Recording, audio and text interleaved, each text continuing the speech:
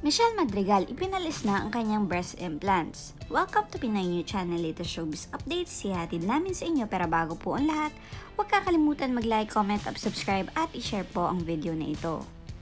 Ipinaalam na nga ni Michelle sa kanyang mga social media followers ang naging desisyon na ipatanggal na finally ang kanyang mga breast implants.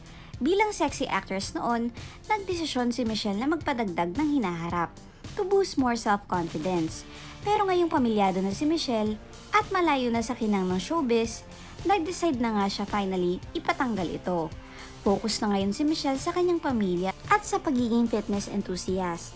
Nakabase na ang dating actress ngayon sa Austin, Texas. Narito ang buong post ni Michelle.